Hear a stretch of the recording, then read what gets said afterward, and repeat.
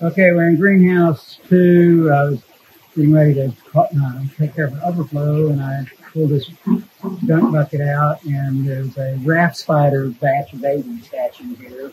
For the people with arachnophobia, you might not want to watch this. If I had seen these earlier, I might have dropped them on Stormy's shirt to see those being surrounding the screen. But on second thought, I wouldn't want to kill them with spraying.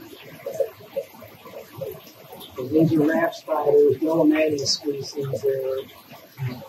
They range worldwide except for Antarctica.